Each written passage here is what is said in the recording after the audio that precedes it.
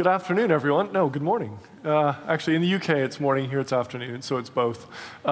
Thank you very much for having me. It's my first Ecosummit. I'm excited to be here.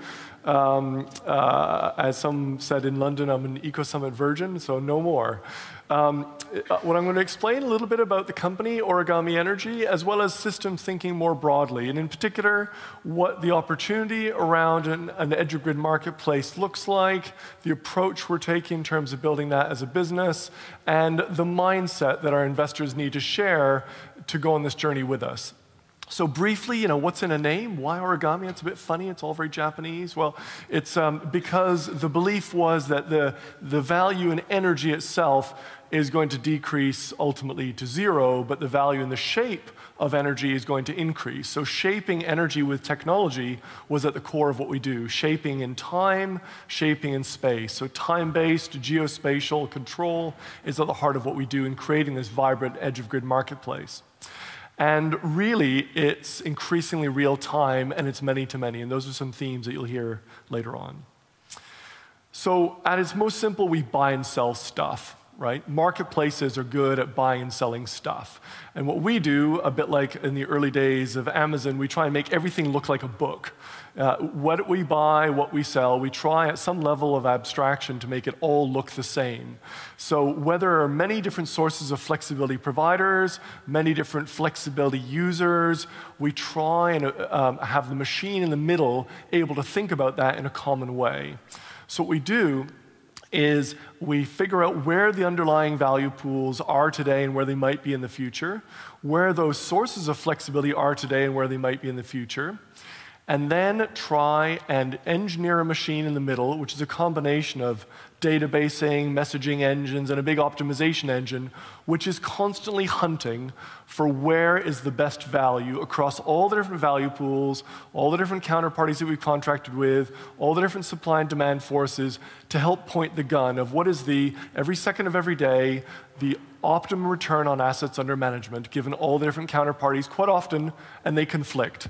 Right? If you've got a pump in one part of the world or a battery in another part of the world and some local actor wants it to rev up, one national actor wants it to rev down, a trader who sees a volatility spike wants to use it, who's willing to pay the most? You need some sort of clearinghouse type mechanism to reconcile these conflicting counterparties in the system. So really what we've done is applied our approach to systems thinking to harness that diversity. We know we embrace that uncertainty. One thing we know about the future of the energy market is we have no idea what it's going to do, right? So given that uncertainty, you need to be able to adapt, and that's hence why we've invested heavily in this ability to hunt for where the optimum value is. Similarly, we adopt a very flexible contracting strategy and manage asymmetric risks on both sides of our marketplace. Fixed versus variable costs and value, long versus short duration, all sorts of uncertainties and asymmetries that we're then able to manage.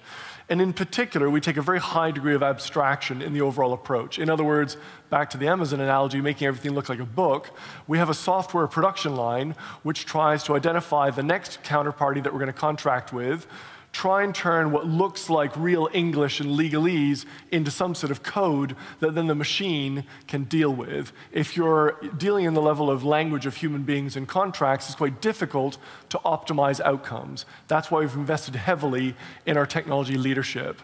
So abstraction, systems thinking, flexible contracting, asymmetry management, that's what you need to make a really great edge-of-grid marketplace. We also need is investors that kind of get it, and they get it from actually quite different perspectives. And our three institutional investors, which invested almost 20 million pounds in the company, all bring quite different perspectives, but a common vision with us.